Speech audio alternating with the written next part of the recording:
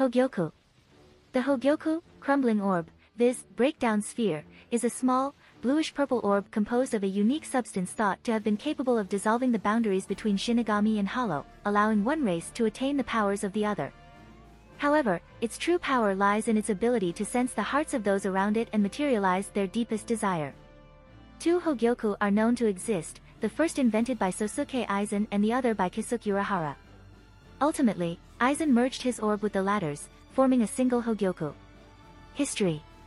Some time before Urahara even conceived the concept of the Hogyoku, Sōsuke Aizen, having already come to the same conclusion, had created one of his own. Realizing that it was still incomplete, Aizen presented to it the souls of hundreds upon hundreds of Shinigami and Rukongai citizens to no avail. In time, by analyzing the research data concerning Urahara's own Hogyoku, Aizen learned that it was also incomplete. With this in mind, Aizen sought to steal Urahara's Hogyoku and present it to his own. Roughly 101 years before his defection from Soul Society, Sōsuke Aizen put an experiment into motion which would put the true capabilities of the Hogyoku to the test. With the help of his subordinates, he forcibly caused Shinji Hirako and a number of other Shinigami captains and lieutenants to undergo hollification. In an attempt to reverse the damage Aizen had caused, Kisuke Urahara used the Hogyoku on them. However, while it succeeded in stabilizing their souls, it failed to undo the hollification. Framed for the incident by Aizen, Kisuke fled to the world of the living with the group of Shinigami, bringing his Hogyoku along with him. Eventually, the group of Shinigami, gaining control over their newfound hollow powers, became known as the Visored, rogues rumored to have gained hollow powers through illegal means. Sometime after his exile, Urahara sought a means to destroy the Hogyoku, but to no avail. Out of desperation, he deactivated it and placed it deep within the soul of a Shinigami, Rukia Kuchiki, without her knowledge. By giving her a special jigai, which would eventually turn her soul into that of an ordinary human permanently, he hoped it would hide the Hogyoku forever. His plan failed when Sōsuke Aizen betrayed Soul Society to retrieve it. Unbeknownst to Urahara, Aizen was the one who had deployed Rukia to the human world in the first place. Aizen had delved further into Urahara's research, discovering two ways to extract an object from a soul. The first was to evaporate the soul with an immense amount of heat, which could be accomplished with an instrument such as the Sokayaku. Because the Sokayaku was only used for the execution of Shinigami who broke the law severely, Aizen, murdering the Central 46, impersonated them with the special ability of his Zanpakuto, Kyoka Suijetsu, thus orchestrating the events leading to Rukia's execution.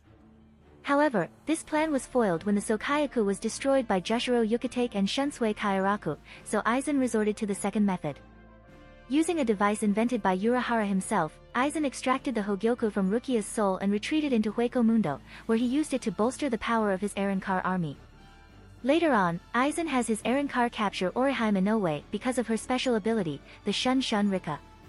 He reveals to her that every time the Hogyoku is used, its power deteriorates somewhat, and that he brought her to Hueco Mundo to repair it. As a sign of trust, he shows her the Hogyoku itself, which inspires her to seek to negate its existence with her powers, rather than heal it. Aizen's reasoning for capturing her is later proven to be a ruse, as he brought Orihime to Hueco Mundo in the hopes of luring away some of the Godai 13 captains so he may invade Karakura town with less resistance.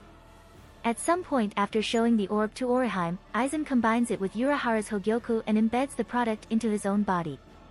During the Godai 13's battle against his Arrancar army at the fake Karakura town, he reveals this to Ichigo Kurosaki. Not long after, Aizen engages Isshin Kurosaki in combat, who pushes him to the limit of his Shinigami self.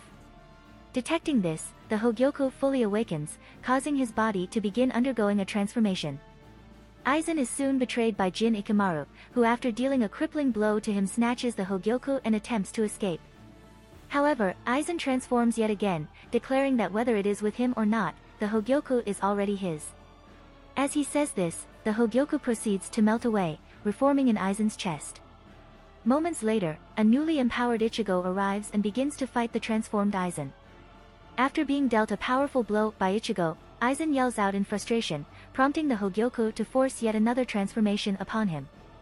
Aizen, in a monstrous form, states that the Hogyoku has no intention of allowing him to lose to a mere human. Regardless, Ichigo uses the final Getsuga Tensho and attacks Aizen with Mujetsu. Aizen survives the blast, regenerating from a large wound dealt to him, but remains heavily damaged. No longer recognizing the weakened Aizen as its master, the Hogyoku causes his Zanpakuto to disintegrate, though he mistakes it for thinking he no longer needs one. Following Kisuke Urahara's arrival moments later, the Hogyoku proceeds to reverse Aizen's transformations, returning him to his original state.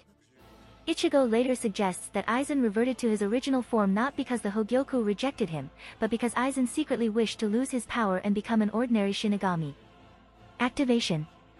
When Aizen gained possession of Urahara's Hōgyoku, the seal the latter had placed on it was broken, but the orb still needed time to awaken from its dormancy. However, Aizen discovered a way to temporarily bypass this awakening period. He found the Hōgyoku could be fully awakened, if only for an instant, by allowing it to momentarily fuse with an individual who possesses at least twice the Ryuryoku of a captain-level Shinigami. Aizen himself possesses such a level of Ryuryoku, and therefore uses the Hōgyoku to enhance his Aaronkar army. Powers. Overbearing power. When Tessai Tsukabshi first witnessed the Hōgyoku, he stated it possessed an overbearing power unlike anything else in Soul Society, a power completely unrelated to Ryatsu. He goes on to say its very presence felt as though it were trying to stifle his very existence. Desire materialization, though initially thought to solely possess the power to control the boundary of the two contravening existences, that of Shinigami and Hollows, this was proven incorrect. Rather, the Hōgyoku's true power is the ability to absorb the desires of those around it and manifest them into reality. However, this power is not without limitations. The Hōgyoku itself is merely a guiding force, it can only manifest the desires of those with the strength to carry them out.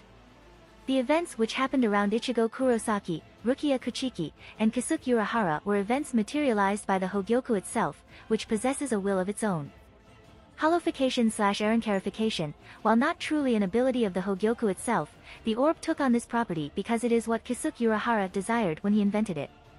Through this power, the Hōgyoku could be used to bypass the barrier which separates Shinigami and Hollows. As such, it can cause Shinigami to undergo hollowification and Hollows to undergo Aaronkarification. These processes lead to the creation of a Hollow Shinigami hybrid and an Aaronkar, respectively. Fusion, as demonstrated by Aizen, the Hōgyoku can be embedded into one's body, fusing with it almost completely. In this state, the Hōgyoku instinctively protects its master by healing its master's injuries almost instantly in a manner similar to a Hollow's high-speed regeneration. As the Hōgyoku's will further understands its master's heart, the fusion between them progresses, restructuring his soul and triggering a transformation. Subjects exposed to the Hōgyoku. Because of its ability to manifest the hearts of those around it, even if they are not aware of it, the Hōgyoku has affected several different individuals. In some cases, its powers were used intentionally. Visored, when Shinji Hirako and 7 other captains and lieutenants began to undergo hollowification because of Aizen's hollowification experiments, Urahara sought to reverse the process by using the Hōgyoku.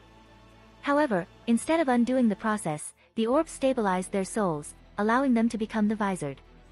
Aaronkar. Though Hollows can become Aaronkar through natural means, the difference in power is usually small. Artificially creating Aaronkar with the Hōgyoku, however, is said to unlock a great deal more of said Aaronkar's potential power. Wonderweiss Margiela was among those empowered in this way. Sōsuke Aizen, after using the Hōgyoku to bolster his army's power, Aizen implanted it in himself, attaining regeneration as a result. When his soul later reached its limit as a Shinigami, the orb caused Aizen to undergo a series of transformations, causing himself to transcend the boundaries between Shinigami and Hollows. Rukia Kuchiki, alleged according to Aizen, she still held the guilt of killing Kai and Shiba. The Hōgyoku caused her to transfer all of her powers into Ichigo Kurosaki instead of half as she had intended. Kaname Tozen, alleged as a reward for faithfully serving Aizen, Tozen was granted hollow powers. As a result, he could don a hollow mask and use a resurrection, Griller Grillo. Oriheim Inoue and Yasutora Sado, alleged according to Aizen, because Oriheim and Sado cursed their powerlessness from the bottom of their hearts, the Hōgyoku caused them to develop unique abilities, the Shun Shun Rika and the Brazo Dericha de Giganti respectively.